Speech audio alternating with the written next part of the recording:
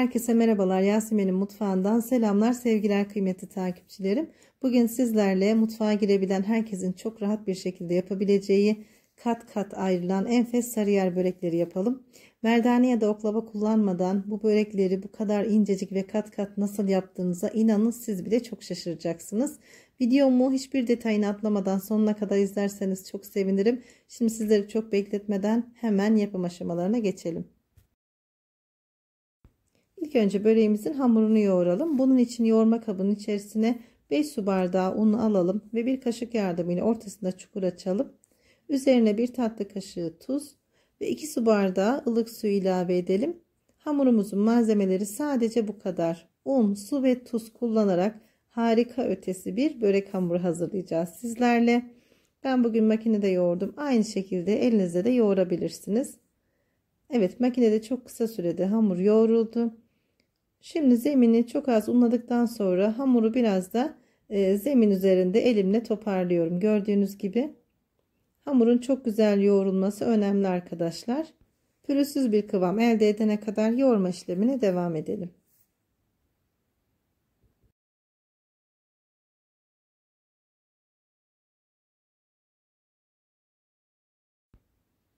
Hamurun kıvamı gayet güzel oldu arkadaşlar. Bakın, toparladıktan sonra elimle üzerine hafifçe bastırıp bir hamur aparatıyla önce 4 daha sonra 8 eşit parçaya ayırarak bezeler hazırlayacağım. 8 adet sarıyer böreği yapacağız bugün. Evet, şimdi kestiğim bezeleri elime alıyorum. Tek tek bakın dıştan içe doğru hafifçe yuvarlayarak bezeleri hazırlayalım.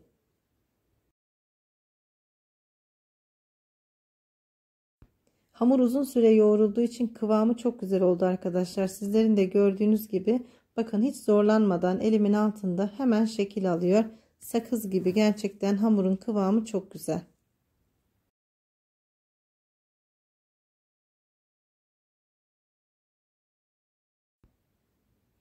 Bezeleri hazırlarken büyük olduğunu hissettiğiniz bezeler olursa ondan koparıp diğerine ilave edebilirsiniz. Bu işlemi zaten bütün hamur işlerinde yapıyoruz. Artık sizler de biliyorsunuz.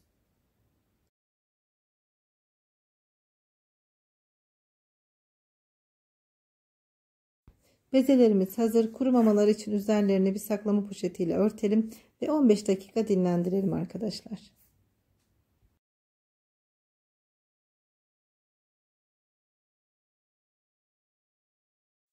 Hamurumuz yeterince dinlendi. Şimdi zemini unlayalım. Elimizde çok küçük dokunuşlarla pasta tabağı boyutunda hamuru açalım. Videonun başında da sizlere bahsettiğim gibi oklava ya da merdane kullanmayacağız. Tamamen ellerimizde o kadar güzel bir börek hazırlayacağız ki sonucuna siz de çok şaşıracaksınız. Gördüğünüz gibi hamurun kıvamı çok güzel. Bir de dinlendirdiğimiz için çok rahat bir şekilde açıldı. Evet, ilk hamurumuzu açtık. Ara katlara sürmek için 100 gram tereyağı ve yarım çay bardağı sıvı yağ karışımını hazırladım. Evet, öncelikle bezeleri alacağımız tabağın altını, zeminini 2 yemek kaşığı yağ ile yağlayalım. Daha sonra ilk açtığımız bezeyi tabağın içerisine alalım. Bu börek yağı çok seviyor arkadaşlar. Bu verdiğim ölçüde ara katlara süreceğimiz yağ miktarı böreğe tam geliyor. Evet, gördüğünüz gibi ilk bezemizi aldık. Şimdi diğer bezeleri de aynı işlemi uygulayalım. Çok büyük açmamıza gerek yok arkadaşlar. Önemli olan ara katlarına yağ sürüp bu şekilde bezelerin dinlenmesini sağlamak. Yani boyutunun çok büyük olmasına gerek yok. Şöyle küçük pasta tabağı boyutunda açmamız yeterli olacaktır. Bakın, hemen arkalı önlü çevirerek kısa sürede açabiliyorum. Hatta hamurun kenarlarından elinizle esneterek de daha kolay bir şekilde büyütebilirsiniz. Aynı şekilde bütün ara katlara yağ süreceğiz. Bunu sakın unutmayalım arkadaşlar. Her ara kat için 2 yemek kaşığı yağ dökmemiz yeterli gelecektir. Hazırladığımız tereyağı sıvı yağ karışımı da bütün ara katlara tam olarak yetiyor arkadaşlar. Kıymetli takipçilerim, benim kanalımı hangi şehirden ya da hangi ülkeden izlediğinizi inanın çok merak ediyorum. Yorumlar kısmında bunu belirtirseniz bu beni çok mutlu eder. sizlerle kısacık da olsa orada sohbet etme imkanımız olur ve karşılıklı etkileşimimizi arttırmış oluruz. Gördüğünüz gibi bütün bezeleri hazırladım. En üst katına da kalan yağ sürdükten sonra üzerine tekrar poşetle kapatalım ve en az 45 dakika bu şekilde dinlendirelim.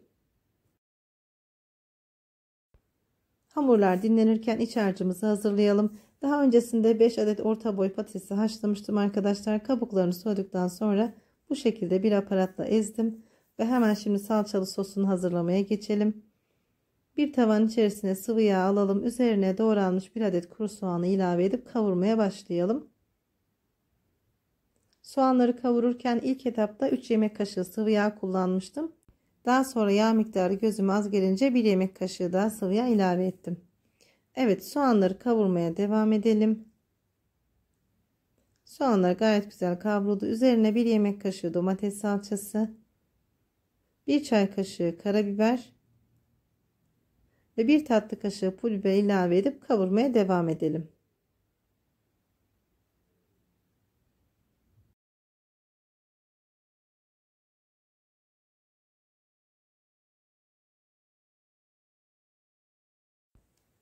Salça ve baharatlar da gayet güzel kavruldu. Son olarak 1 tatlı kaşığı tuz ilave edelim. Karıştırıp ocaktan alalım. Hazırladığımız salçalı sosu haşlanmış patateslerin üzerine alalım ve karıştırmaya başlayalım. Patatesli iç harcına bu sos çok yakışıyor arkadaşlar. Daha önce böyle salçalı sos hazırlamadıysanız patatesli böreklerinizi mutlaka deneyin derim. Gerçekten çok lezzetli oluyor. Kullandığımız salça ve baharatlar patatesli iç harcının lezzetini tamamen ikiye katlıyor.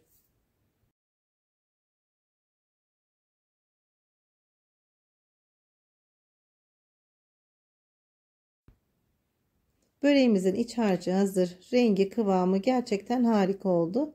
Şimdi onu bir kenara alalım ve artık yufkalarımızı açmaya başlayalım. İlk yufkamızı alalım. Önce elimizle üzerine şöyle hafif bastırarak büyütmeye çalışalım.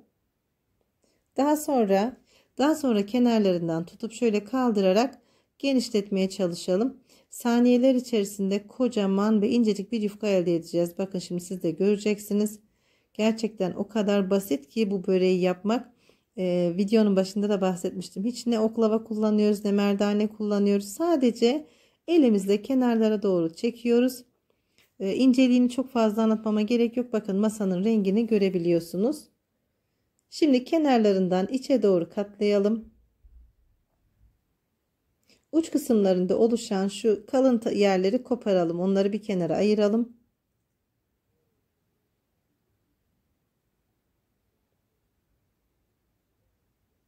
Ve hazırladığımız iç harcından yeteri miktarda yufkanın üzerine alalım. Bugün ben böreği patatesli yaptım ama siz bu böreği dilediğiniz iç harcıyla hazırlayabilirsiniz arkadaşlar. Hepsi de birbirinden lezzetli olacaktır. Bizim ev halkı patatesli böreği çok sevdiği için bugün ben patatesli börek yaptım. Ama dediğim gibi dilediğiniz iç harcını kullanabilirsiniz. Şimdi kenarlarından tutup çekiştire rulo yaptım. Ve bakın 1-2 defa böyle masaya vurup şeklini veriyorum ve yağlı kağıt serilmiş olan fırın tepsisine böreğimi alıyorum. Diğer yufkaları da aynı şekilde bakın kenarlarına doğru kaldırarak genişletiyorum. Saniyeler içerisinde incecik yufkamız hazır. Şimdi bunu izledikten sonra siz de bana hak vereceksiniz.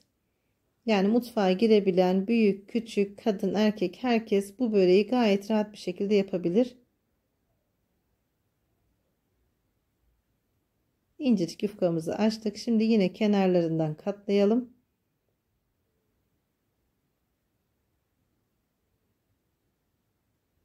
Uç kısımlarını mutlaka koparalım. Bu çok önemli bir detay arkadaşlar.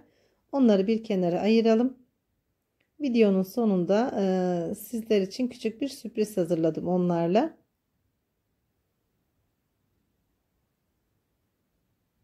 Bu arada masam küçük olduğu için çok geniş açı çekemedim. Çok özür diliyorum sizlerden ama yine de gösterebildiğimi düşünüyorum. Nasıl yaptığımı, nasıl şekil verdiğimi. Evet, iç harcını ilave ettikten sonra kendinize doğru çekiştire çekiştire sarabilirsiniz. Evet, elimle uzatıp bir iki defa masaya vurduktan sonra yine böreğin şeklini veriyorum ve doğru fırın tepsisine. Bakın, hamur mayalı olmadığı halde baloncuklar oluştu üzerinde. Çok güzel bir görüntü. Sizlerle paylaşmak istedim. Şimdi üçüncü böreğimizi de aynı şekilde yapmaya başlayalım. Sizlerle sadece 3 tane böreğin yapılışını paylaştım. Sizleri sıkmamak adına diğerlerini eklemedim videoya arkadaşlar. Üçüncü böreği de nasıl yaptığımı detaylı bir şekilde izleyin istiyorum.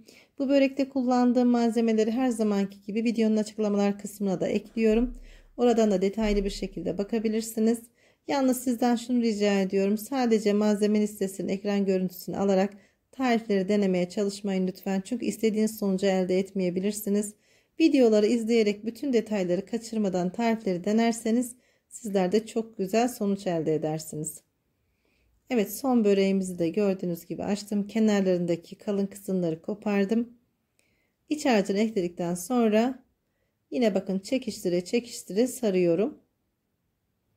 Hamur o kadar güzel ki siz çektikçe incelecektir. Hatta yırtılmalar bile olacaktır. Bu sizi kesinlikle korkutmasın. Hiç problem değil. Yani o yırtıklar böreğinizin ne lezzetini ne de görüntüsünü değiştirmeyecekler. Böreklerimiz hazır. Şimdi üzerlerine bir fırça yardımıyla kalan tereyağı sıvı yağ karışımını sürelim.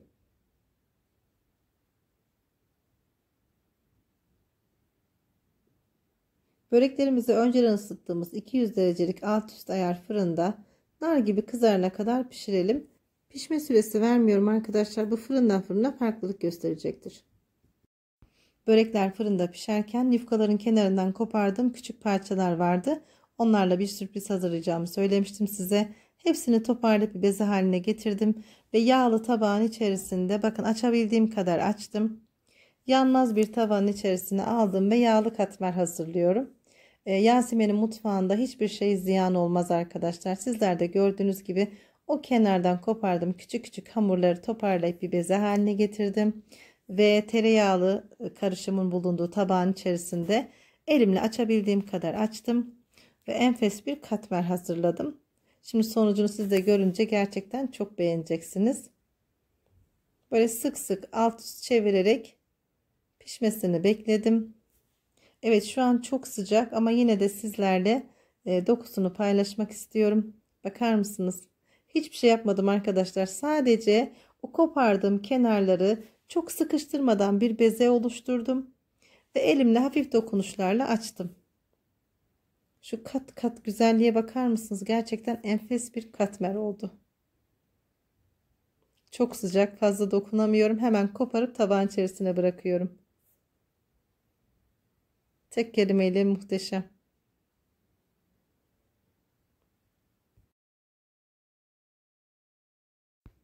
Ben katmeri hazırlarken börekler de fırında nar gibi kızardılar. Bakar mısınız şu güzelliklere? Gerçekten çok güzel oldular. Benim fırınımda 40 dakikada bu şekilde pişti börekler. Daha önce de belirttiğim gibi pişme süresi önermiyorum. Çünkü her fırının pişirme süresi farklıdır. Buna lütfen dikkat edin sizler de. Şimdi sizlerle yakından da görüntüsünü paylaşmak istiyorum. Bu böreği hatırladınız mı arkadaşlar? Kenarında bir baloncuk vardı. Bakın, bu o börek. Gayet güzel olmuş. Şu an çok sıcak, çok fazla tutamıyorum elimde ama altını üstünü sizlerle paylaşmak istedim. Nasıl pişmiş? Şimdi ben susuyorum. Sizler şu çıtır diye kulak verin lütfen.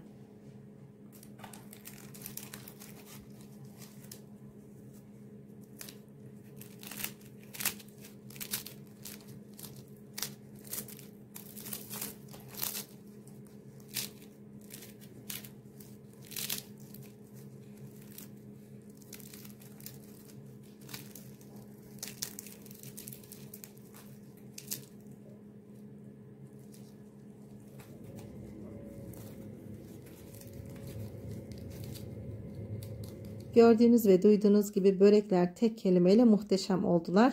Videomu buraya kadar izlediyseniz ve kanalıma hala abone değilseniz abone olmayı, beğeni ve yorum yapmayı unutmayın lütfen. Bildirim zilini tüm olarak aktifleştirirseniz yeni tariflerimden ilk siz haberdar olabilirsiniz. Videonun altındaki paylaş butonuna basarak Bu güzel tariflerimi dilediğiniz kişilerle paylaşın lütfen. Bir videomuzun daha sonuna geldik. Hoşça kalın, sevgiyle kalın, Allah'a emanet olun.